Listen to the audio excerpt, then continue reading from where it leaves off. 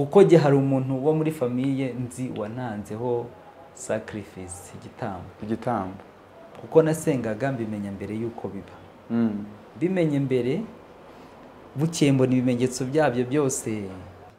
Hari biza bikugana utazaho biturutse, ariko uzajye wibuka hariho kurwanirira. Ayo majwi wumva imbere ntakubuze gukomeza, nayo intare ziziritse wikangwa n'imitontomo. So kuva icyo gihe rero mwapfaga iki? Umuntu ntabwo gutanga kubera ko hari icyo aba yabisabwe. Aba yabisabwe. Akaba ari watoranyamo se kubera iki? Niwe bahitamo ahubwo. Baramubwira ngo genda utange uriya muntu turamushaka kwa. Ntabwo ari uhitamo, kuko hari n'igihe bamusaba umwana we, bakamusaba umubyeyi we, bamusaba icyo bahisemo gusa. Noneho natangiye guterwa n'iyo myuka. Myuka rimwe na rimwe nyine ukaba Imana ifite icyo yabikubwiyeho ukamenya ko hari intambara ije, ariko utazi ngo izabisa gutya. Yarabimbwiye, hanyuma bitangira kuza naba ni nk'ahantu mu ruhame twicaranye n'abantu, umva haje ibintu bitangiye kunyinjira mu matwi gutya, matwi mu mazuru, none bikaza hano bigafata, ubundi nkumva ubwenge bubaye nk'ubugiye ukuntu, ntangira ari gahoro gahoro. Byari byo mu muryango cyangwa? Hari pati y'umuryango, ariko hari n'abandi muba muhurira amasosiyete no mu nsengero, burya bibamo nubwo wenda abantu badakunda kubihamya, ariko bibamo cyane, kuko aho hose narahatererwaga kandi nkamenya aho birimo kunyura. Bari abantu bo mu isi y'umwijima ko bafite timu nini, ku buryo bafite ukuntu bakorana, bafite abashefu n'abandi ko bagenda barutanwa mu nzego. Hari abagutumwaho rero mu bana bya hafi, wenda muri kumwe muri korari. Ndibuka rimwe nigeze kwinjira mu cyumba aho nabaga, nkijya kuryama nari naniwe, numva nanone izo mbaraga ziraje, ndangije ndasenga, ndavuga ngo Mana ndananiwe ariko ngiye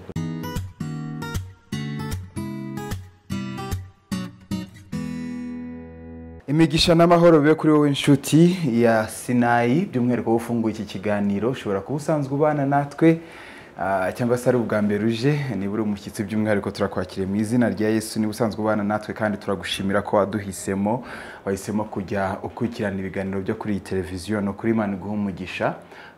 Ni bidasanzwe kandi ni iby'agaciro kuri twebwe, duhora tubizirikana. Inshuti zacu mudahwema kuba mu biganiro byacu, Imana ibaha umugisha. Nawe rero niba uri mushya, gumana natwe kandi subscribe cyangwa se sabone, ukande kuri iyo nzogera kugira ngo ujye ubona notification cyangwa se ubone akamenyetso kakwereka ko hari ikiganiro gishya kigiyeho. Nuvuga ngo kuri telefone yawe cyangwa se ku cyo ukoresha ureba, yaba mudasobwa, hahita haza akantu kakwereka ko hari ikiganiro SINAI TV ishyizeho. Nitwa Fidel Gatabazi, ndongeye kwishima kubana namwe. Turi kumwe n'umukozi w'Imana usa neza cyane. Ayisa namwenyura. Gusa neza ubundi iyo umwenyuye nibwo uba ubyujuje. Ubundi nseko no mwambaro mwiza cyane, abantu bambara bakaberwa. Umeze neza? Umeze neza cyane. Haleluya. Amina. Amina. Amina. Turakwishimiye cyane kandi turakwakiriye kuri SINAI TV. Murakoze cyane. Wahabonye, wabonye ari umusozi umeze gute? Umusozi mwiza cyane. Wabonye Mose yari yaratomboye cyane. Nibwira ngo ntari buhave nanjye ntafite kurabagirana. Uramanuka urabagirana rwose. Cyane rwose. Ari ubwiza budasanzwe. Turishimiye rero kukwakira kuri iyi SINAI. Ni ubwa mbere ariko ntago ari ubwa nyuma. Yego. Nshimye ko ni ubwa mbere ariko atari ubwa nyuma. Amina. Yes. Amazina yawe rero kugira ngo tuze kuganira mu by'ukuri abantu bakuzi nubwo ngiye nkuzi. Amazina yanjye nitwa Kalisa Innocent. Ndi umukristo. Nicyo cyambere kimbeshejeho mbona cyane. Ndi umunyarwanda. Ndi umusore, ntabwo ndubaka urugo, ariko ndi umukozi w'Imana. Nshaka no kumanuka kuri uyu musozi uhakuye umuntu. Hano ntabwo hasanzwe, gereye yose. Harafite ikintu gikomeye. Harafite ikintu gikomeye cyane. ukaba uri umukristo ukunda Yesu. Nkunda Yesu cyane, ndi umuhanzi, ndirimba indirimbo zihimbaza Imana. Imana ishimwe. Yego. Turakwishimiye cyane rero Kalisa, kandi no kurugubwe neza kuri SINAI, wumve ko uri mu rugo. Murakoze cyane. Tugiye kuganira ku rugendo rwawe rw'ubuzima, uburyo wamenye Kristo n'uburyo umwikomejeho. Ari umukobwa nigeze mbona avuga ngo ngiye ngo nikomeje ku mwami, uburyo nawe wikomeje ku mwami. Umuntu aba yaraciye mu bintu byinshi bikomeye, ariko ibyo waciyemo ubisangije undi muntu cyangwa nanjye byadufasha, nawe kandi abidusangije byadufasha. Umuntu wese ku ruhare rwagira ubuhamya, kandi ubwo buhamya nibwo tugenda twumva tusubizwamo intege kuvuga ngo wow, bino bintu ndi kunyuramo hari n'undi muntu wabinyuzemo, cyangwa se hari n'undi muntu wigeze uca muri situation kandi Imana imukuramo imugirira neza. Aho rero nibyo dushaka kuvuga, ariko wowe ubivuze ubwawe ntacyo byamara, ariko Imana ibiherekeje byagira icyo bimara. Niyo mpamvu twifuza gusenga kugira ngo Imana ishyigikire ubu buhamya bwawe, cyangwa se iki kiganiro tugiye kugirana. Karibu no gusenga. Murakoze cyane. Mana ya Abrahamu na Isaka na Isirayeli, turagushimiye kuko uri Imana yacu, tugushimiye ko wadutoranyije ku buntu nta kiguzi dutanze. Ijambo ryawe riravuga ngo twarakugirirwa umujinya nk'abandi bose, ariko Imana idutoranya ku bwa Kristo, ubuntu bwawe butugaragaraho. Turagushimiye rero ko wadutoranyije, ukaduhindura ishyanga ryera, abo waronse mu bise by'amaraso Yesu Kristo, kugira ngo twitwa abawe. Ntabwo twaraho kubabarirwa, ntitwaraho kwemerwa no kumenywa, ariko watumye bibaho kubw'imbaraga zawe n'ubushobozi bwawe bwinshi. Ndagushimiye rero ku bwacu, ndagushimiye ku bwa SINAI TV, ndagushimiye kubw'umuntu wese uteze amatwi cyangwa se ukurikiye kino kiganiro. Reka Umwuka wera abane natwe, utuyobore mu biganiro turi bugirane.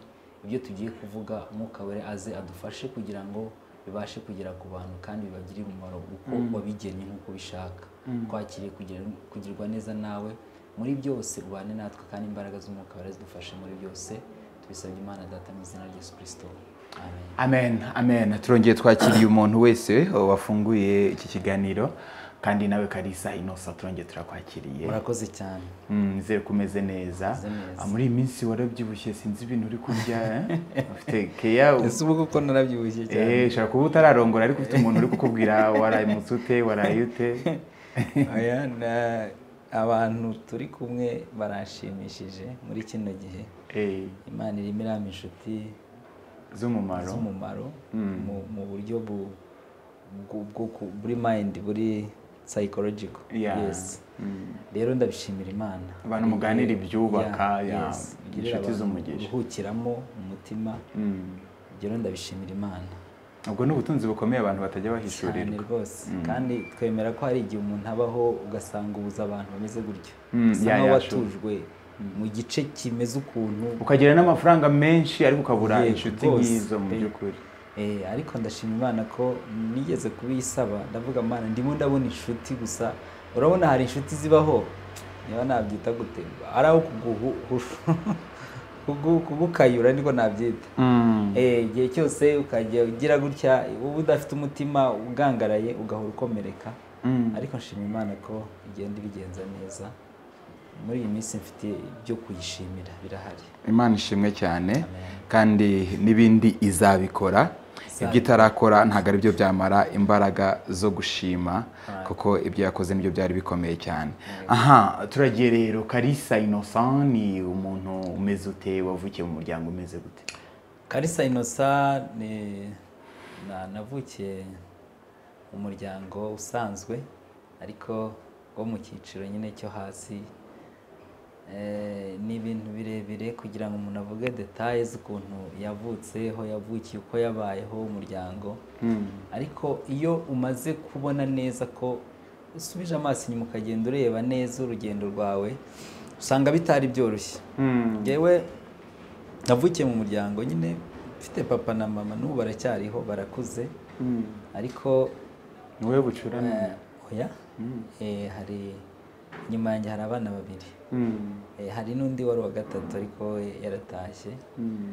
Nyuma hasigaye ubwo babiri, urumva ko ndimo hagati. Yego. Papa mama n'umugore wa kane kuri papa. Yari yaragiye ashaka abandi bagore, ariko batana nyine. ntabwo nzi detaye ngo wabaga yakosheje ninde cyangwa babaga bapfuye ibi n'ibi ariko babaga nyine ntibyakunze ko bakomeza kubana. Cyakora icyo nshimira Imana ni uko mama w'uyu munsi barasazanye kandi niwe muto birumvikana mu bagore bose papa yagiye ashaka niwe muto ariko we barasazanye. Mvukira mu muryango rero umeze gutyo ariko hakunda kubonekamo n'ibintu by'amahane cyane muri extended family, umuryango nyine wagutse mu bavukanyi ba papa. Nabo ntago bari bafite abandi bagore benshi. Data wacu ni numwe twabanaga nawe, we afite babiri nibo yashatse ariko kugeza uyu munsi nta numwe bari kumwe.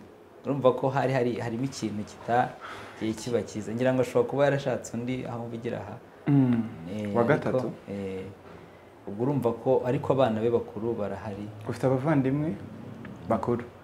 Ndabafite bavuka kuri abo badamu bandi, nkagira nabo tuvukana kuri mama. Wowe iwanyu uri imfura kuri mama? Oya, mfite bashiki banjye bakuru igihe nkabo wa gatatu, noneho ngakurikirwa n'undi muhungu. Nuko famiye yacu yubatse ariko yari famiye irimo ubuzima butoroshye, ubuzima bugoye, ubuzima bw'ubukene. Tukiri ku mubare w'abagore, hari uburyo abantu bajya bagira ubwoba, umuntu wese bumvise ibyo agahita avuga ati ubu nakarisaza ahita arongora abagore benshi. Oya, kuko buriya ntabwo ni ikintu gishobora kuba cyatekerezwa mu byitwa wenda karande, ariko icya mbere twarakijijwe, icya kabiri ntabwo nakuze ndeba isa nkaho mfite iyo mudu isa iteye ityo ku buryo ntago wemeye ko byinjira mu buzima bwawe.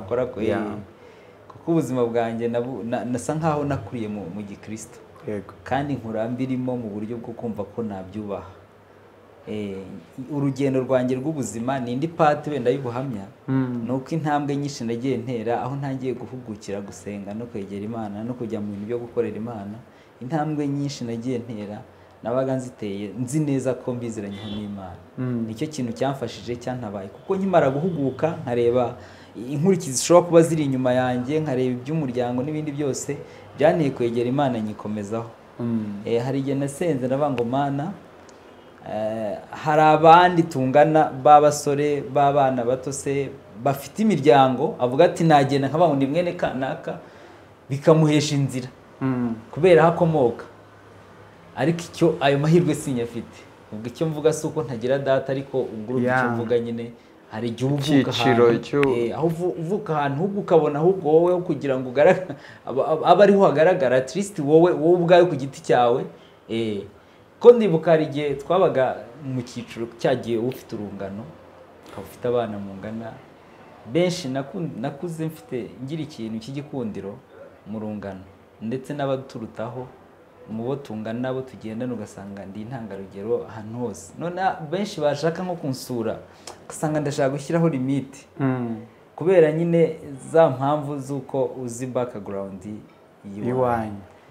Ibyo byose ni ibintu umuntu aba yaragiye ahura nabyo, bimuvuna mu mutima, bimukomeretsa, kandi ntabwo nari nzi ko hari igihe nzavamo umuntu ushobora kugira ikinturukamo kikaba cyafasha abantu benshi.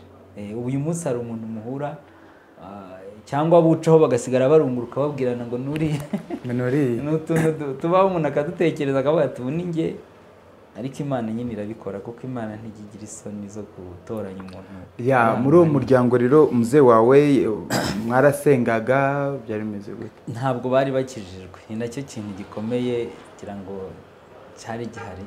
Bari abantu basanzwe badafite byinshi bangiza, badafite n'ibyo bakijije rwose, ariko bimwe akayoga, rimwe na rimwe akaba yasinze, kunyine byimereye gutyo. Nta bintu byinshi byabayeho hagati ya papa na mama ngo ntekereze ngo wenda yari umugabo mubi cyangwa mama n'umumama mubi, kuko barabanye n'ubu barasazanye bari kumwe. Ntabwo nyuma yuko arongoye mama wawe cyangwa se azanye umugore muto, ntabwo yasubiye muri babandi? Oya, ni nacyo kibazo. Papa ntabwo yajyaga agira ingeso yo kujya guca inyuma mbego bari kumwoya, nabo bagendaga batana gusa bikarangira. Nagize ngo bakunda bazana ari bano ikintu karara. Ntabwo bari bane babangikanye, abo baragiye, hanyuma ashaka undi, uwo mama nyine niwe basazanye, ntabwo yigeze amuca inyuma. Ubuzima rero ntabwo bwari bworoshye mu by'ukuri, ubw'ubukene. Yego. iyo uvuze ubukene hari abantu bavuga ati ari ibintu biri normal, ni nk'ibiki mu bikuru byagaragaraga ko iwanyu hari abakene cyane kurusha abandi? Hari ibintu wenda sinzi ubu niba bikibaho, urumva iwacu hari mu cyaro birumvikana, niba abantu bashoboraga kujya gukorera abandi kugira ngo babone ibiryo. Urumva rero ko bitari byoroshye. Ibyo ngibyo amaso yanjye arabibonye mu buto bwanjye, ntibyatinze tumaze kuba bakuru wenda byageze igihe birarangira, kuko uyu munsi nabo bafite abo bakoresha. Urumva ko ari intambwe ishimishije, nanjye wabibonye.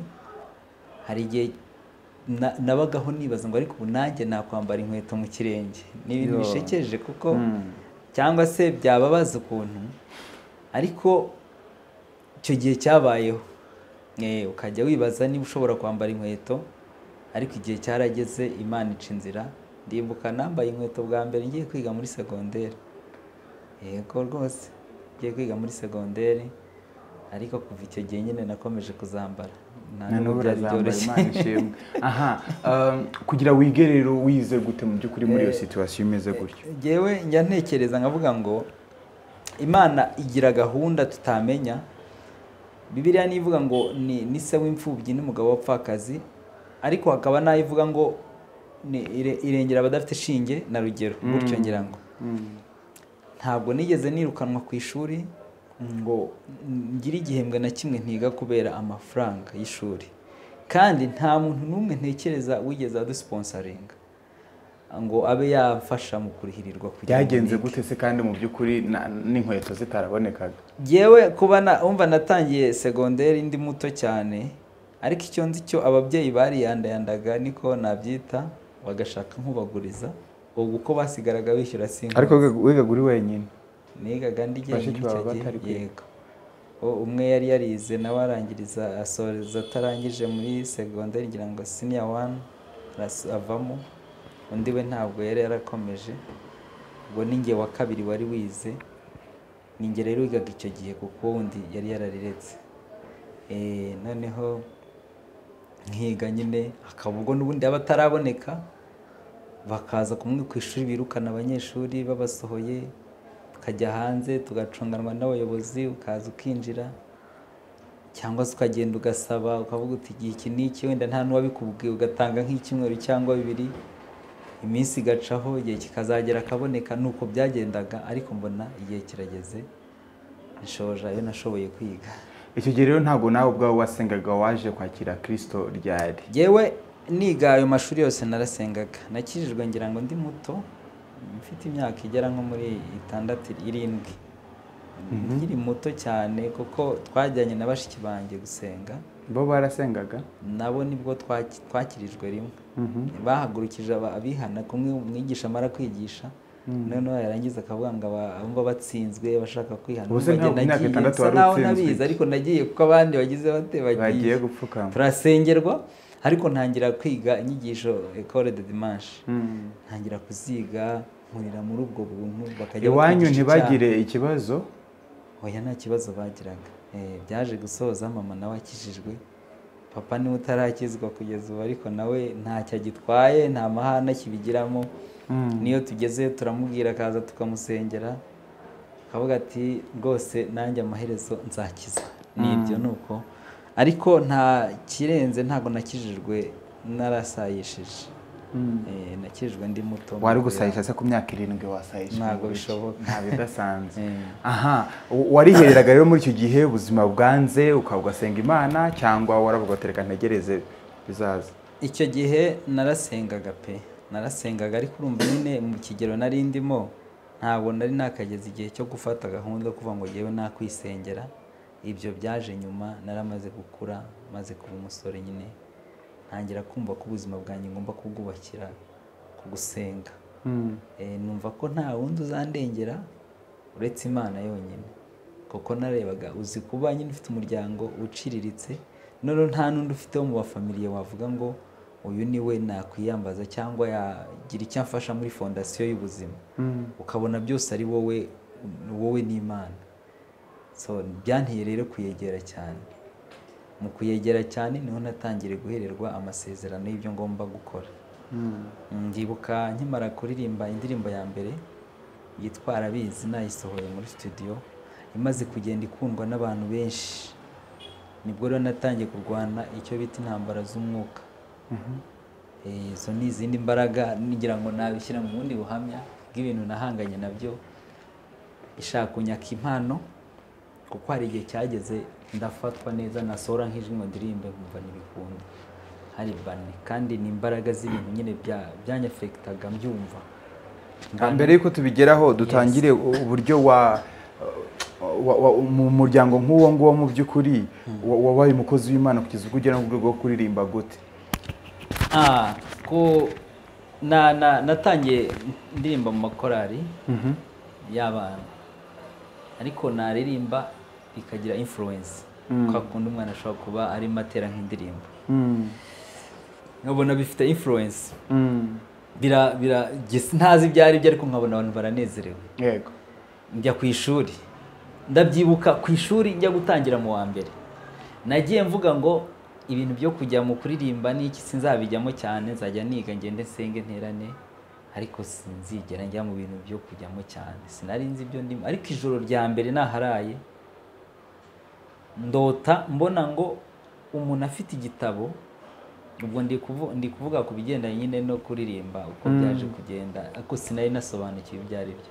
Waraduhamagara, ampamagara ngo ndi uwa kabiri, ndangije ngo mbona ngo naricaye, ngo abandi barakomeje baragenda. Ndangije ndakanguka, ariko nkangutse numva umutima uhita umbwira yuko ari uko naretse kuririmba. Bwarakenge gusaba kujya muri korari. Ngiye muri korari, aho ngaho twigaga nagize imbaraga zikomeye cyane mu kuririmba. Nari muto pe, ariko narahagararaga naririmba, abantu bose ukabona bibafasheho nyine, baranezerewe ukuntu. Ntazi ibyo ari byo, ntazi ikintu kizabivamo.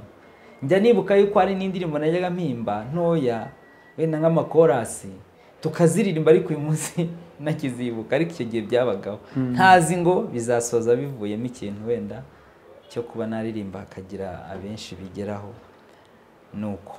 Hanyuma ubwo nkomeza kwiga, ariko aho nagiye niga, mva ku kigo kimwe njya ku kindi, naho bimera gutyo.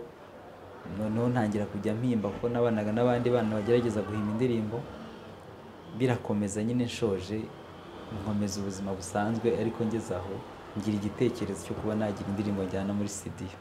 Nabitangiye ntari ibintu numva bizagira imbaraga, numvaga ari nko kugerageza, njyana n'abandi bahungu baririmbaga n'ubundi basanzwe bajyayo, ndaza nayikoreye nayo i Kigali, ndayikora, ngiye yishyira kuri radio bita Nyagatare, bakajya bayicuranga kenshi batazi na nyirayo, ikundwa n'abantu benshi, mbega ntangira gutumirwa mu biterane. Ubaye icyamamare. Mba ntangiye rero kubyiyumvamo. Naho ngaho nuko. Aho se niho ibyo bintu byagufatiye? Kuri iyo ndirimbo ya mbere niho noneho natangiye guterwa n'iyo myuka. Myuka rimwe na rimwe nyine ukaba Imana ifite icyo yabikubwiyeho, ukamenya ko hari intambara ije, ariko utazi ngo izabisa gutya. Yari yarakubwiye ngo ugiye kurwana intambara? Ntabwo yabimbwiye mu bundi buryo, yarabimbwiye, hanyuma bitangira kuza. Naba ni nk'ahantu mu ruhame twicaranye n'abantu, numva haje ibintu bitangiye kunyinjira mu matwi gutya, matwi, mu mazuru, none bikaza hano bigafata, ubundi nkumva ubwenge bubaye nk'ubugiye ukuntu. Ntangira ari gahoro gahoro, ntazi ko bizakomera, ariko kuko nari nzi ko hari ikintu Imana yabimbwiyeho, narakomeje ndasenga. Rimwe nagiraga ngo hari ikindi kintu kizaza, wenda bizansaza cyangwa, ariko ntekereza ko iyo ntaza kwikomeza ku Mana ngo nyegere cyane, hari biba byarabyaye n'ikindi kintu gikomeye. Byazaga gute rero? Usibye ibyo byo gufata nyine gutyo mu matwi, kwinjira mu matwi no mu mazuru bigafata mu muhogo, hari ubundi buryo byihinduranyaga? Kuza rero kenshi ubundi ni ubwo buryo byazagamo. Ubundi se kenshi byazaga ndi nko mu bantu, niba turi nko mu rusengero niteguye kujya kuririmba, mbere gato yuko njyayo nkumva icyo kintu, iyo mbaraga iraje. Iyo mbaraga iraje, itangiye ku noneho nkahita numva ntaye. Urabona iyo uhagaze imbere y'abantu hari ukuntu utangira uvuga, kugira ngo ubashyire muri mudu cyangwa se ubiyegereze, niko navuga. Yego. Noneho icyo gihe iyo ibyo bintu byabaga bimaze kuba, nahitaga ubwonko bwanjye bujya kure, nkatangira gutekereza ibirimo kumbaho, no kwibaza ibyo bintu birimo kundwanya kandi bitarebwa n'undi muntu, ugasanga mpise mbura niba navuga controle y'icyo ndi buvuga, nanahagarara nkumva mbaye nk'umuntu utari stable mu mwuka w'ibyo ngiye gukora. ntuteshaguze yena ngo uvuge amagambo atariyo? Oya, ahubwo nahitaga nyamira nkirinda kuvuga. Noneho kwa kwegereza abantu kwari kubaho nawe urabyumva ukuntu umuntu ashobora bigasa nk'aho ari byo bikatitse, no kuririmba ntaraba stable bikavanga mbega ntibimere neza, nkumva sinishimiye icyo ngiye gukora. Yego. Byagendaga gute rero? Warasengaga cyangwa?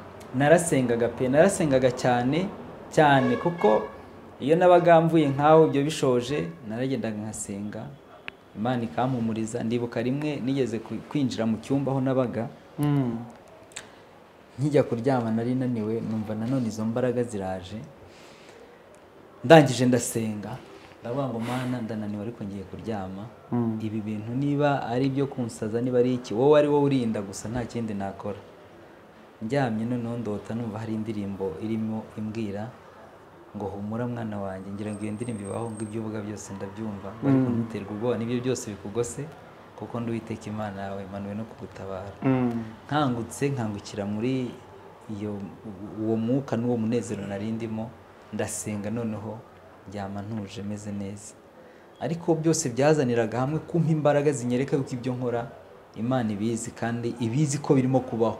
Izo mbaraga se waje gusanga zaraturukaga he?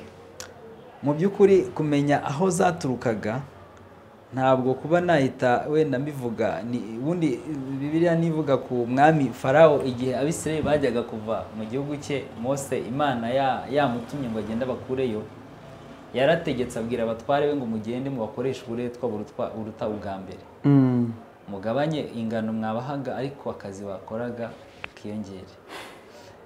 Satani niwe utuma intumwa ze bigakorwa. Intumwa ze rero zari nyinshi, ni ibintu birebire, kuko hari igihe uba mu kirere, niba ari mu gice runaka, abatware baho bo mu isi y'umwijima ntibishimire yuko hari icyiza cyakunyuramo. Niko nabo byari byo mu muryango cyangwa hari pati y'umuryango, ariko hari n'abandi muba muhurira amasosiyete no mu nsengero, burya bibamo, nubwo wenda abantu badakunda kubihamya, ariko bibamo cyane, kuko aho hose narahatererwaga kandi nkamenya aho birimo kunyura. Bari abantu bo mu isi y'umwijima, nuko nyinjiyemo atari bwo buhamya wenda nari gutanga uyu munsi, ariko bafite timu nini ku buryo bafite ukuntu bakorana, bafite abashefu n'abandi uko bagenda barutanwa mu nzego.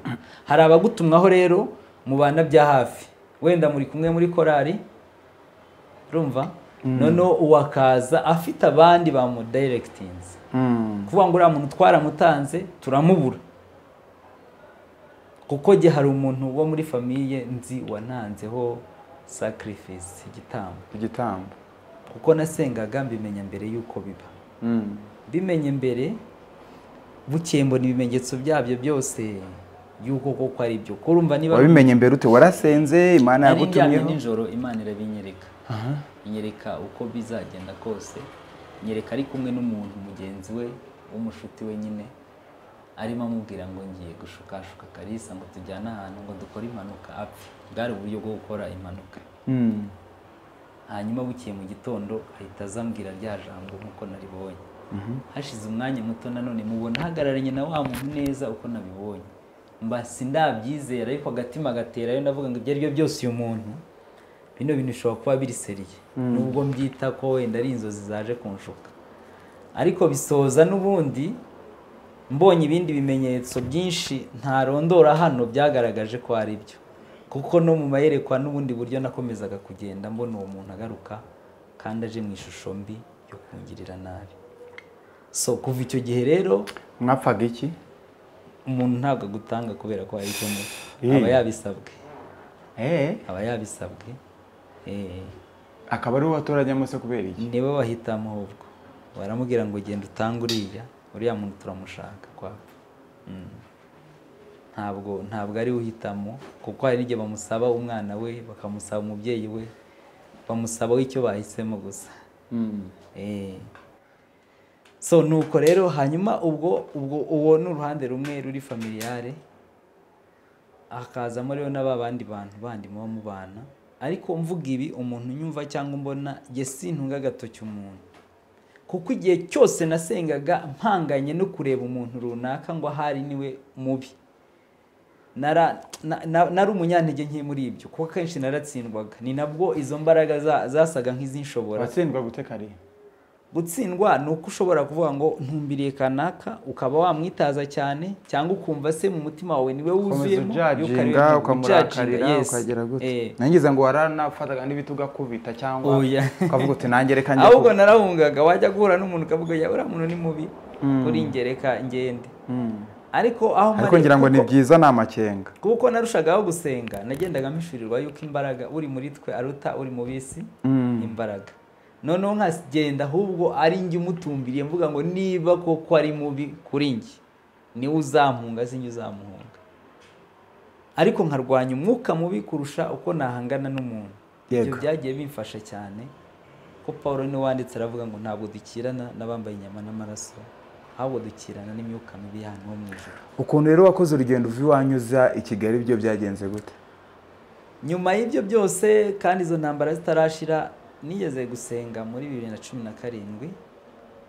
Nari maze gukora indirimbo yitwa Ihangane, itangiye kugenda igera ahantu hatandukanye. Ririmba akantu gato. Ihangane muvandimwe, we urimo gucogora, kubera ibyuye nabyo umutima ukananirwa. Hari biza bikugana utazaho biturutse, ariko uzajye wibuka hariho kurwanirira. Ayo majwi wumva imbere ntakubuze gukomeza, nayo intare ziziritse wikangwa n'imitontomo. Witinya muvandimwe, ukangwe n'igicuku cya nyuma, inkoko yabikitabika, humura gucya ko buzacya. Wow. Ukimara guhimbira indirimbo, ubundi se wahimbye uri muri ihe situation? Iyo ndirimbo nayihimbye nyine ni bwa buzima bwo kuba uri mu ntambara. Urumva hari igitero kibango nubwo igihe watakiye najwi ryigeze ryitaba. Noneho ni kwa kundi uri mu buzima mu bihe nyine nk'ibyo bitakoroheye. Uhanganye n'imbaraga zitagaragara. Reka nkubwire Fide, niba aba ikintu kivuna nukugongana cyane uko uri mu ntambara umuntu wese atareba. Umuntu kurebye akabona ni sawa, akabona ni sawa kandi ushira. Ukaba uhagaze mu bandi uri muterwa, noneho ku buryo ariko bandi baseka, ariko wowe ukabura imbaraga zo kugira gute zo guseka, zo kwishima kandi abandi cyase ukanarenza aho gaseka kandi uri gushira. Yes, kuko hari igihe byatumaga mva mu bandi nkajya kwiherera ahantu bibura ngo Mana ntabarangirira neza gira gutya, ukagaruka mu bandi bakabona nta kibazo. Nubwo ubuzima umuntu yararimo. None rero ni muri ibyo bihe nahimbiyemo iyo ndirimbo. Hanyuma maze kuyisohora, ntekereza ko nazi Kigali. Kuhakora ikirere, kuza kuhaba gusa kugira ngo mbone ukuntu nkora uyu murimo. Byari ijwi ry'Imana se ryari bikubwiye? Ntabwo ryari ijwi ry'Imana, ahubwo ni abantu bamwe bangiraga inama, barimo abahanzi batandukanye bagenzi banjye babaga i Kigali. Bate kugira ngo umuntu abe umustar ajye i Kigali. Kugira ngo nawe umustar, kugira se impano yawe nibura igere kuri benshi cyangwa se igire nawe icyo yakumarira, kujya mu murwa Kigali. Noneho nibyo mvuga ngo amahirwe nagize mu buzima bwanjye nuko igihe cyose ntera intambwe navuganye n'Imana, niko navuga. Yego ntago ibintu byose babivugana n'Imana, ariko ibyinshi Imana yagiye inyobora. Icyo gihe rero narasenze mbifatira igihe, ndavuga ngo Mana njye Kigali njyeyo. Imana ijambo rimwe igihe yabwiraga Eliya ngo igihe yamwishaga kukageza Keriti. Sinzi kugeza uyu munsi sinzi uko nabisobanura ngo mbihuze, ariko jewe hari ukuntu naje kubibona. Ndavuga ngo buri Imana ibizi neza inzira unyuramo n'imitego irimo, ku buryo imenya ngo uyu mutego wabavuyemo muri kino gihe, ku buryo namwemerera akagenda. Niko jye nabitekereje nyuma yo kubona nyine ahari impamvu yambujije. Irambwira ngo ugumye aho nkakurindire, igihe nikigera uzagenda nta kibazo. Ntabwo yambujije ngo sinzagenda. Noneho muri 2018 isoza nibwo nasenze nongera kuyibaza, ariko imaze iminsi nyine imbwira kenshi yuko igihe cyageze ngo ngende inyuze wenda mu bandi bantu, akaba umuntu umbwira ati naroze mbona ufite amabaga ugiye, undi akaza ati Imana irantumye ngo irashaka kukugirira neza. Wari usanzwe uzi Kigali? Nari nsanzwe mpaza bisanzwe, ariko ntahatuye, nta byinshi mpazi. Yari ukuhaza gusa n'indirimbo zimwe na zimwe niho nazikoreraga. Noneho nanjye mfata igihe kugira ngo nyibarize, iranyemerera. Iranyemerera nibwo rero naje nza 2019 ngira ngo isoza hagati ya Noheli na Bonane bya 2020 nibwo naje. Ndaza nkihagera nawe urabyumva mu minsi mike covid nayo biraje, ariko Imana ibana nanjye. Uhageze rero byarakunze cyangwa byaranze? Byabanje kwanga kubera ko igihe cyabaye kibi. Nahaje nta kazi nje gukora, gusa nje kugira ngo kuko ari Imana yavuze. Nje kuko ari Imana yavuze. Kuko urumva abantu nyine nubwo izo ntambara zabaga zigihari no kuhava ubwabyo habaga bitoroshye, ariko Imana iramutse yemeye ikemeza ikintu ndaza. Nje rero mpamara amezi 3 mbayeho nta kibazo, ariko rimwe na rimwe bikanga nkasenga Imana igaca inzira. Cyakoraho naziye sinigeze mbura, najyaga mu murimo w'Imana ahantu hatandukanye, kenshi nkaba nagiye no mu ntara aho nabaga. Ariko noneho aho covid iziye nibwo ibisa nk'ibibazo byaje. Cyakora iza jyewe naramanutse mbere gato yuko iza, nari naratashye ndi mu ntara. Warasubiyeyo se? Nasubiyeyo bisanzwe nko kujya gusura, bafunga ndiyo guma mu rugo ya mbere. Ibaye nk'isoza ndagaruka. Ni birebire, ariko Imana ukuntu yagiye ibana nanjye muri ibyo bihe ntabwo byoroshye, cyakora bizwi n'Imana. Gusa rimwe narasenze Imana irambwira ngo wowe genda, imicyanditswe kiri mu migani kivuga ngo Uwiteka ntazemera ko umukiranutsi yicwa n'inzara, ngo ari kwakanira abanyabyaha ibyo bararikira. Inza ngendeye kuri iryo jambo, kandi koko Imana iri ntungiramo. Kuko akenshi naryaga amafaranga avuye hanze, umuntu akibwira gusa atanzi, ariko wenda azi indirimbo akanyandikira akanyibwira ati ngiye nkunda indirimbo zawe, atakira nkugurire ji. Ubwo nkaba mbonye amafaranga. Hari umuntu wayamaye ngira ngo 2, undi yamari Uganda bigeze nka 3 ngira ngo, mbaho ubuzima burakomeza. Kenshi cyane rwose nubwo buryo nabayemo. Aha dusubire kuri bya myuka mibi bagutererezaga, byaje gukira gute? Ntabwo cyangwa na n'ubu biracyari? Oya, ubu niyo byaza. Satani ubundi aba ari inyuma ashaka ko yabona uburyo agufata nyine igihe waba wagiye mu ntege nkeya. Ariko icyo nshimira Imana ni nkaho buriya Imana yavuze ikintu ikishyiraho mu gihe. Rega njye ntekereza yuko kugeragezwa n'ikintu runaka ntabwo Imana iba ari uko yananiwe kugikuraho, ahubwo iba yaragihaye igihe runaka kugira ngo ahari kikugerageze ushiremo ubwoba, wizere, wize imbaraga z'umutima. Njye niko mbibona, kuko ubu ntabwo bikiri kuri ya level, niyo byaza ntabwo byabikenera ubwoba. Satani we turwana nawe umunsi ku munsi. Byagiye gute rero? Kuko hari umuntu uri kurwana n'izo ntambara uyu munsi, cyangwa se kurwana n'ibyo bintu biza nyine bishaka kugira uko bimugenza kutari kwiza. Wowe wakoreshaga iyihe systeme kugira ngo ubundi bwa mbere kuvuga ngo bihite birekera kuza ntabwo byahise birekera, ariko Imana yabanje kumpa imbaraga z'umutima. Ndabyibuka rimwe narasenze, nari mfukamye ahantu mu rusengero, Imana ijambo rivuga ngo riri muri Ezekiel ngira ngo ndivuga ko rivuga ngo Uwiteka ntashaka kongera kuzabona ngira ngo abanzi bacu badutuka ngo bimye amasaka yacu muri ubwo buryo. Kubera imbaraga nari ndimo ryaje ari nk'igisubizo cy'icyo nari nkeneye. Kuva icyo gihe ahandi rambwira ngo nkuhaye umutima mushya. Numva nambaye imbaraga, natangiye kugenda hejuru ya buri kintu cyose cyajyaga kinsinda kikantera ubwoba. Noneho bitangira kugenda bivaho. Icyo nari ngiye kuvuga kindi, umuntu ashobora kuba ahanganye n'umwuka runaka, atari kuvuga ngo wenda nibiza akabyumva, hari n'umuntu ugera mu kirere kibi kirimo umwuka mubi akumva nk'umusatsi ufite ukuntu, hari ibimenyetso byinshi abantu bagenda bagira, cyangwa se ntagire icyo yumva ariko akabibona mu bundi buryo, cyangwa akabona impinduka ku buzima bwe. Iyo ari ibintu bije ari ikigeragezo cyawe ntabwo usenga ngo bihite bigenda, kuko niba ari ugusenga narasenze pe, ahubwo igihe Imana iba yarabihaye nicyo bigendera. Iyo bimaze gukora umurimo byagombaga gukora, njye naje gutekereza naravuga ngo hari Imana, kuko umurimo se ubwo urumva byaragukoze ko byashaka kuguhitana cyangwa kukuniga. Wenda ndavuga uw'Imana iba ishaka ko bigukoramo, kuko ntabwo burya biza Imana yo itabizi. Ubwo se utekereza ko Imana yashaka ko bigukoramo uwuhe muri? Bikumaremo ikintu cy'ubwoba no gutizera, bigira icyo bikwigisha. Njye niko njye nabonye, nako ntekereza, kuko byatumye nizera. Ntabwo nari nzi ko ntinya cyangwa ngira ubwoba ku mbaraga nk'izo, ariko hari ibintu bikugeraho nawe ukumva nyine urananiwe nk'uko yandirimba ivuga.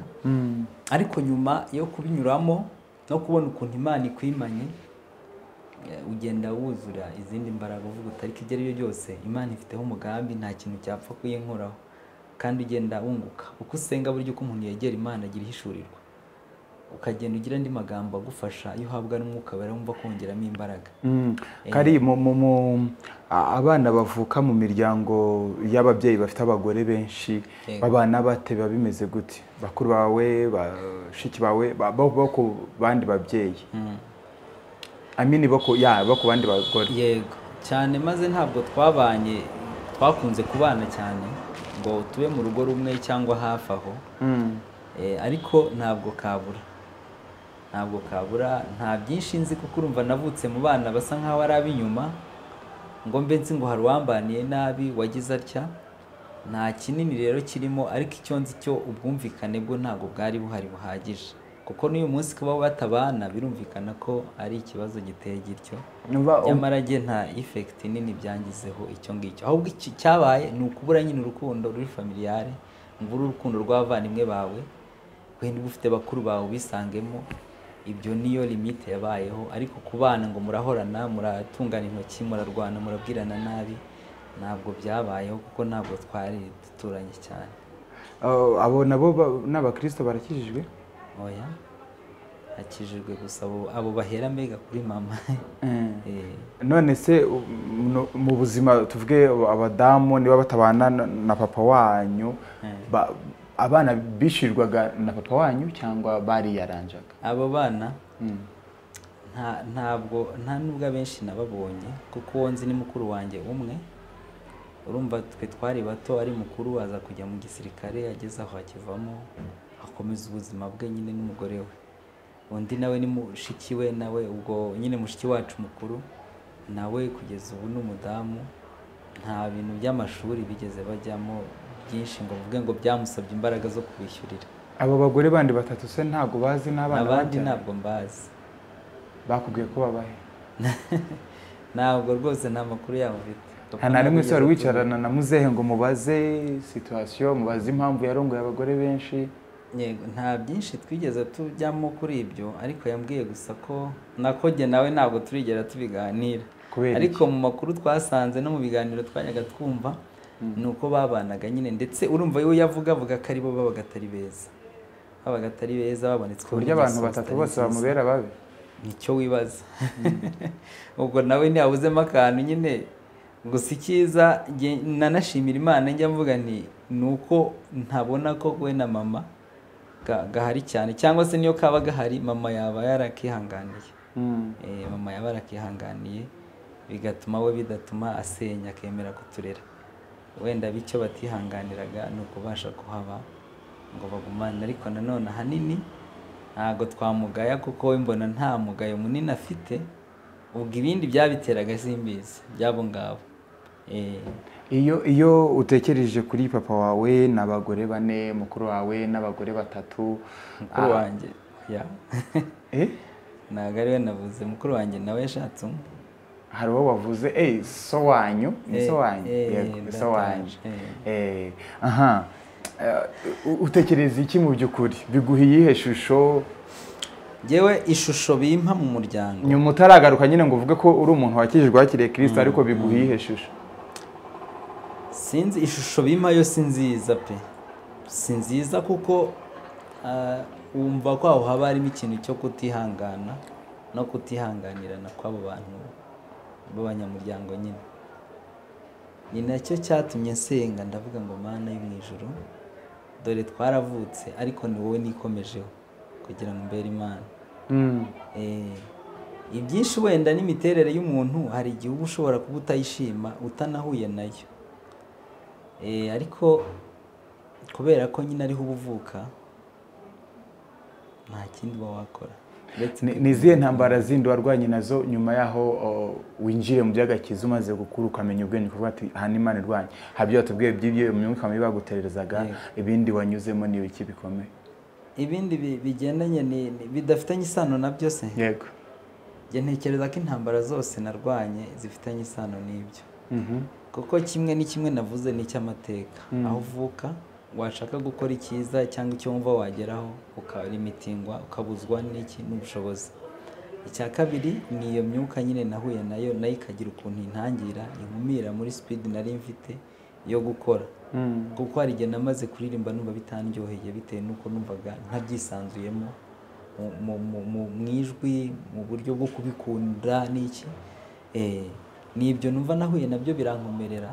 Simba mbivuze muri detail ngo mwe ukantu kandi gusa ikintu kindi cyankomezaga ahubwo nuko muri ibyo byose nanyuragamo ntaburaga ijwi ry'Imana rimbwira ngo turi kumwe, cyangwa n'amayerekwa cyangwa no kugira performance nziza. Ntabwo byabaga byarangiye burundu. Hari ikirere cyankingukiraga ukabona ko Imana ihagararanye nanjye kandi hagati muri izo ntambara.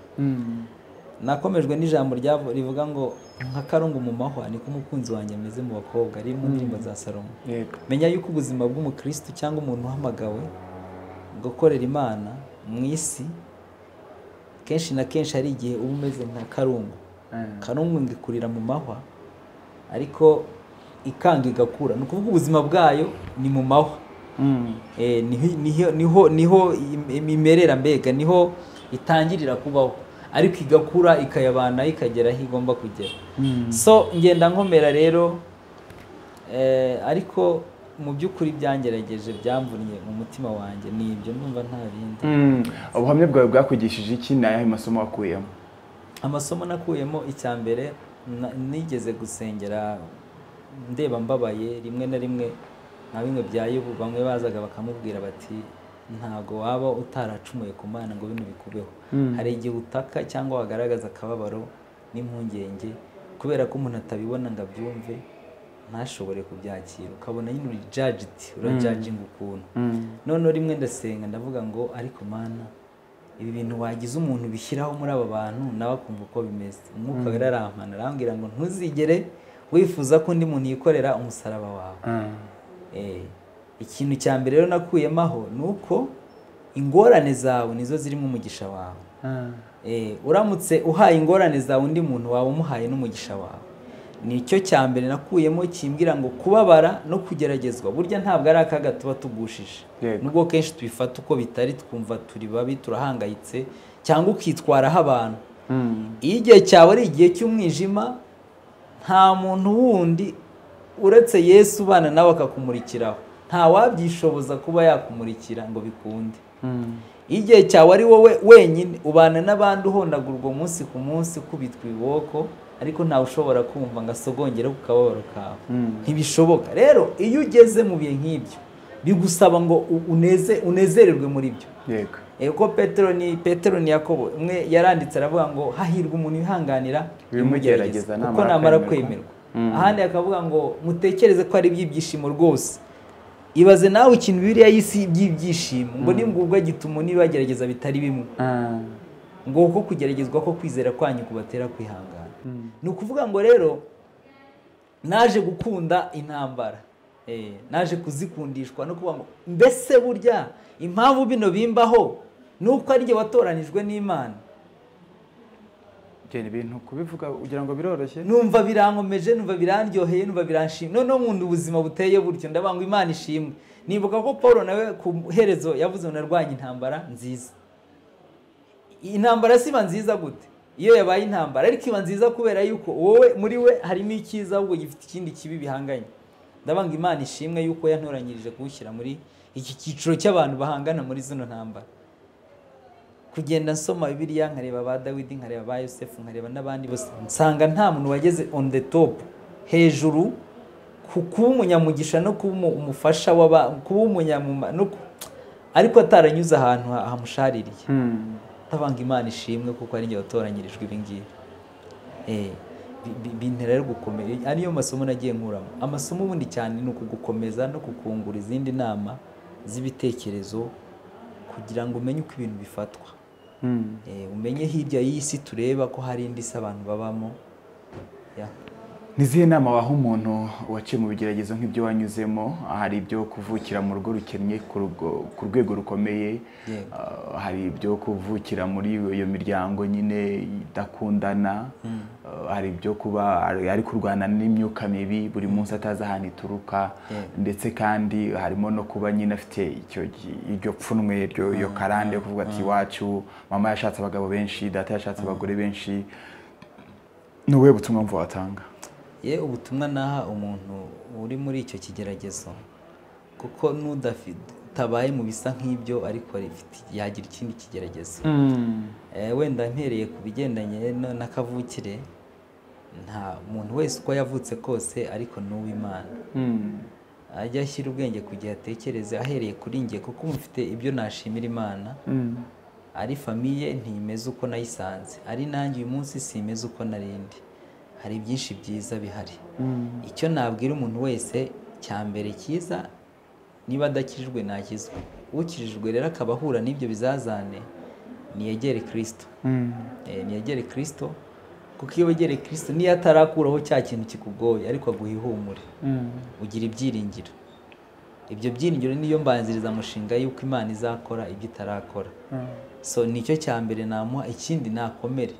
Yewe icyo navuga nk'ubu ngubu iyo ndebye nkabona wenda ari indirimbo zanjye ku mateleviziyo, ku mbuga nkoranyambaga, ukabona barazisharinga, abantu banyandikira, abo duhuye ukabona niba ngiye nk'ahantu mu materaniro cyangwa mu gitaramo, ukabona abantu barifuza kureba umuntu runaka waririmbye izi ndirimbo.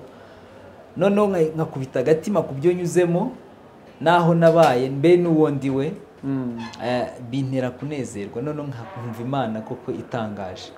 Rero ndakomeza uwo muntu mubwira ngo nta hantu na hamwe wanyura mu gikombe Imana itabamo. Kuko urabona hari ibintu bikugeraho umuntu akumva bisa nkaho birenze iby'Imana ivuga yashobora. Ariko ni ukuri nta kimana itashobora pe. Ubu ndimo ndabivuga nk'umuntu nyine mu mvugo, ntabwo nagiye detaye ngo mvuga akantu ku kandi. Amarira narize, ubwihebe nagize, gusuhuza umutima nagiye ngira, inshuro nananirwa ntaryamaga mu cyumba nabagamo kubera naharwanirizwaga, nkava nkajya kurara ahantu nsenga. Ibyo byose ntabwo nabi detaye ngo mbigemo, ariko ndabwira umuntu uri mugeragezwa ku mbaraga iyo ari yo yose.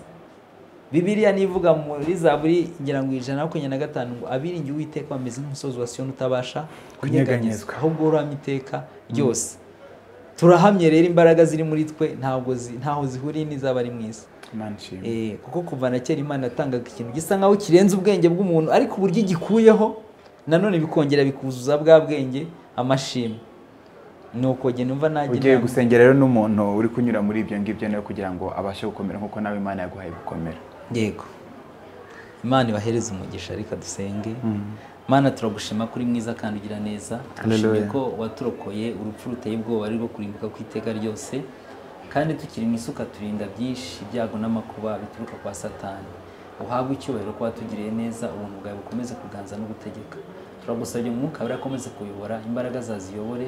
Weretse umuntu wese uteze amatwi uzumva kino kiganiro akaba ari mu gahinda, ari mu kibazo gikomeye atabasha gusobanurira undi muntu ngo acyumve, cyangwa se ari ikigerezo kigaragarira abantu bose. Ndagusabye Mwami ngo buri muntu wese umeze atyo umwambike imbaraga. Twe ntacyo twabona twamukomeresha, ariko wowe ndabizi ko wamwegereye ukamusanga wabasha kumuhumuriza. Erega Mana, hari n'abagira mu bigeragezo bakagutera umugongo cyangwa bagacika intege, ariko wowe ujya udushaka ukadukurayo.